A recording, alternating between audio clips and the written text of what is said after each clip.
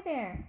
This video will show you how to copy your students from your contact sheet over to the advisory participation sheet. And the advisory participation sheet is the sheet that you're going to use to keep track of the participation of your students in your advisory class. And that was shared with you in the YMS COVID file, or folder rather. So right now I'm looking at my pretend contact list, and so I have all my students listed here. So what I'm going to do is I'm going to click and drag down. You can go in either direction. You can start from the bottom and go up, and then I'm going to copy it, and I'm going to use a shortcut. If you're using a Mac, you would use Command C. So I'm going to hold down the Command C, key and then press C quickly. And so now I know that it selected that area because there's a dashed line all around it. Now I'm going to find that file that I was telling you about. So I'm going to go over to my drive, and then I'm going to click on the Shared with Me section.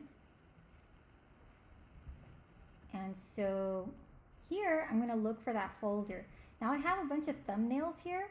So I'm going to go ahead and go over here to the list view and click there so that I can see it a little bit differently. And another thing I'm going to do is, because they're all out of order, so I'm going to click on name. And so it should organize it now by name and in alphabetical order. You know what, I'm going to click it again so that it'll be in reverse alphabetical order, and because I have a lot of folders, and it'll be easier for me to find it. See, there's YMS COVID right there. So I'm going to go ahead and click there, open up that folder,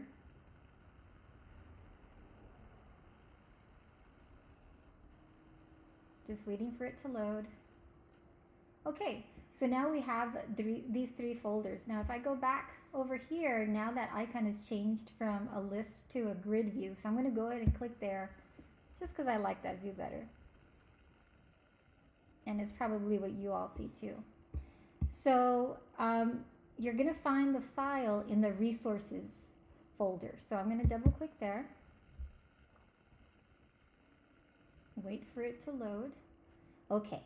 So now you're going to find it in the advisory folder. Okay, so I'm going to go ahead and double click there.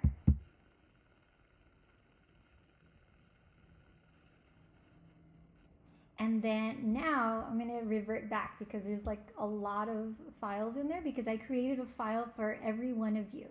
I'm going to go back to list view just so it's easier for me to find. Okay. So you probably won't see everybody's file in there like you do on mine.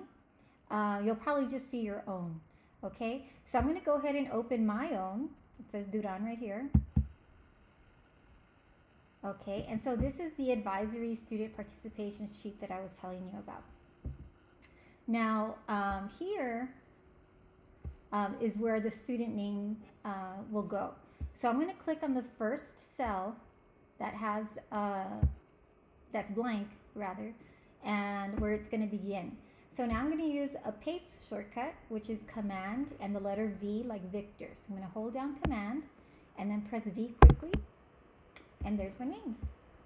And so now when I want to take note of who participated in my advisory class, then I can just click on the checkmark box. Okay, for all those that participated. And then you'll do that for every Monday. So the date's up here, and you'll just do that for every one. Now I noticed that this cell box has a border around it, and it's probably going to bother you the way it bothers me. So I'm going to go ahead and click on that cell, and over in your toolbar area, you'll see this icon that looks like 4 squares together. So I'm going to click on that, and then hover over to the one that has no borders. So I'm going to click there, and so now it disappeared. Okay, so remember that if you need any help, feel free to contact me. Thanks.